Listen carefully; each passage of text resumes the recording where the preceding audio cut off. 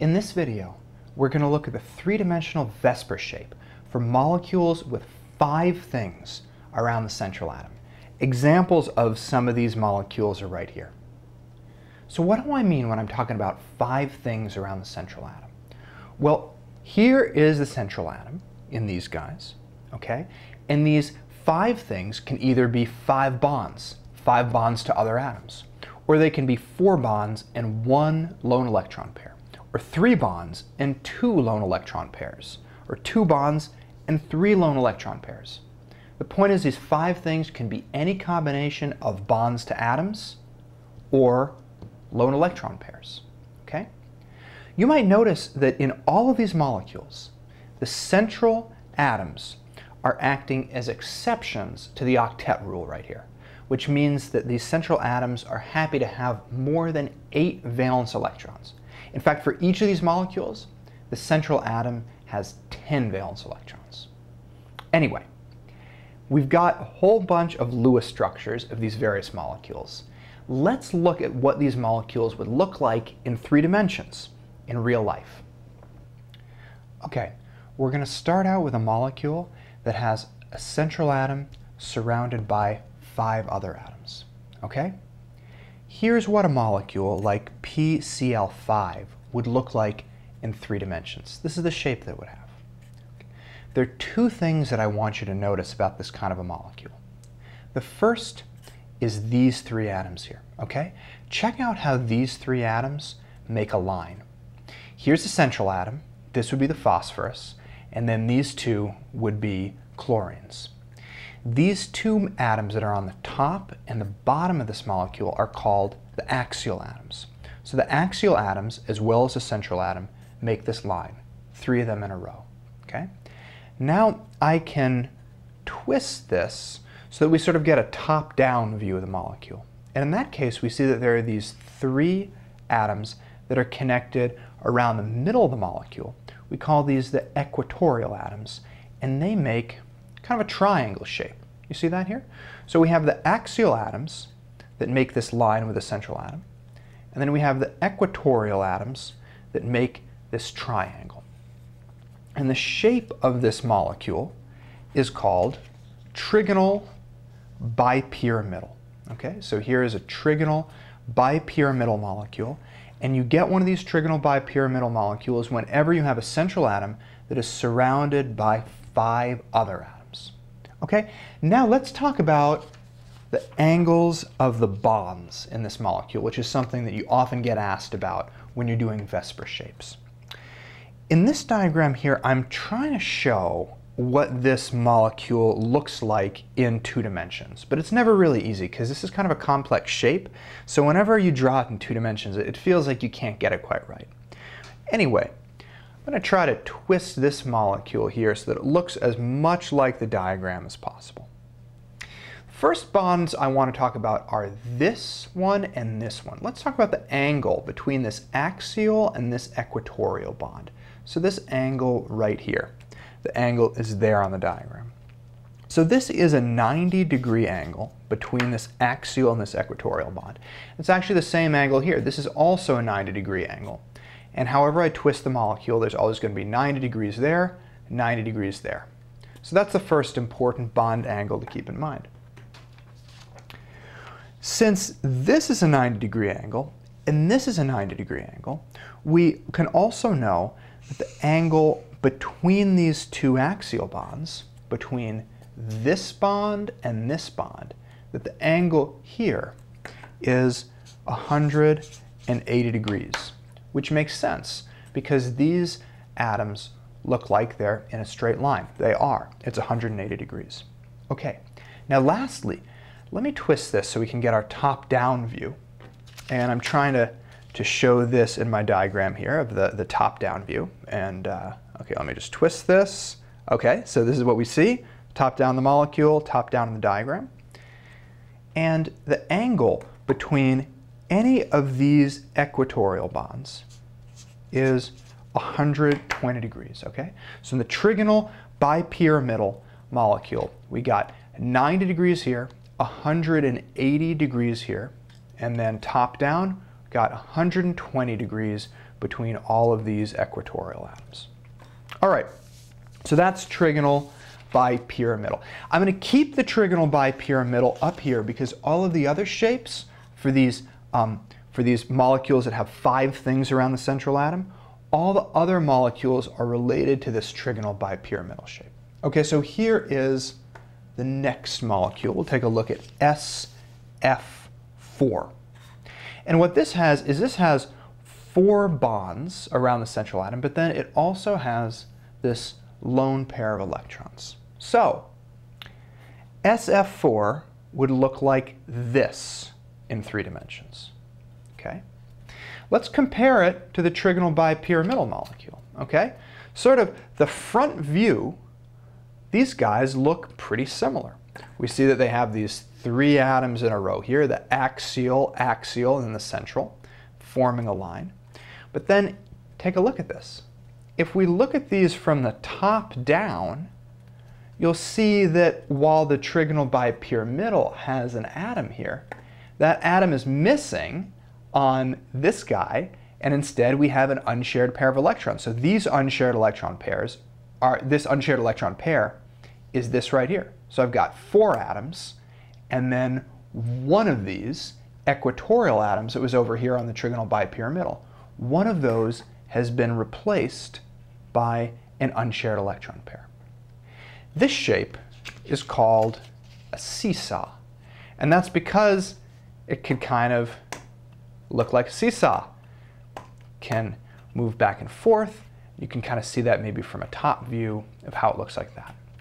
Okay, so keep in mind, seesaw looks very much like trigonal bipyramidal, except it's just missing one of its equatorial atoms. Let's talk about bond angles for the seesaw molecule. Okay, here's a diagram of the seesaw. I'm trying to sort of look at it like this. Okay, so the first thing that I want to keep in mind is that these unshared electron pairs tend to push a little harder against atoms than other atoms do. Okay, we've talked about this previously in VSEPR, which means that this unshared electron pair is going to be pushing these atoms in towards here, okay? And that's going to mean that instead of forming an exactly straight line, these 2 atoms are going to be bent in just a little bit, okay? So what that's going to mean is that this angle, the angle between these axial atoms, is going to be a little less than 180 degrees because they're getting bent in because of the repulsion from this unshared electron pair. Let me write that in here. So this is going to be a little less than 180 degrees because of the repulsion from this unshared electron pair. Okay. Now secondly, it's going to mean that since these guys are bending in, the angle between this axial and this equatorial atom is going to be a little less than 90 degrees. So there's not a great way to show it here just because of how we're drawing the diagram. But this angle here, what I mean is the angle from here to here, this angle is going to be a little bit less than 90 degrees. Now these numbers vary from molecule to molecule, which is why I'm just saying, less than 180, less than 90, because it will vary depending on the molecule you're talking about. But if you just think about how it works, it's a good way to remember that the angle is just a little bit smaller when you have these unshared electron pairs pushing. Okay. Now, let's think about the top-down view here. Once again, because we have these unshared electron pairs pushing on these atoms, it's going to be pushing these in like this, okay? So instead of exactly 120 degrees between these 2 equatorial atoms, the angle between these 2 is going to be less than 120 degrees. So these are our angles for the seesaw. They're all because this unshared electron pair pushes these equatorials inward and these axials inward like that. Okay, here's our next molecule, ClF3, and this has 3 bonds and 2 lone electron pairs. So ClF3, or other molecules that have 3 bonds and 2 electron pairs, are going to form a shape that looks like this, okay? Check out how this is related to the trigonal bipyramidal shape, okay? Let's look at this from the top down. What's going on here is that 2 of the equatorial atoms on the trigonal bipyramidal have been replaced by 2 unshared electron pairs, okay? So now I only have 1 equatorial atom left, although I still have the 2 axial atoms. So if you look at this from the side, you can see that it looks similar to the trigonal bipyramidal molecule, okay? You got this one, and this one. It's just that you're missing this and this because they've both been replaced by unshared electron pairs. This makes this kind of T-shape, so the molecule is really creatively called a T-shaped molecule. Now, bond angles for the T-shaped. We have an unshared electron pair here and an unshared electron pair here, which means that, as we said before, these are going to be pushing these atoms inward. So the angle, it's not going to make a straight line because these are going to be pushing like that because of the repulsion from those electron pairs. So that means that this angle is going to be a little bit less than 180 degrees. And it also means that this angle from the axial to the equatorial, because these are bending in, is going to be a little less than 90 degrees, all because of the repulsion coming from these unshared electron pairs. So that's what you want to keep in mind with a T-shaped molecule. Okay, and then the last molecule that we'll look at is one that has 2 bonds and 3 unshared pairs. Xenon difluoride here, 1, 2, 3 lone pairs and 2 bonds. Here is what this molecule looks like.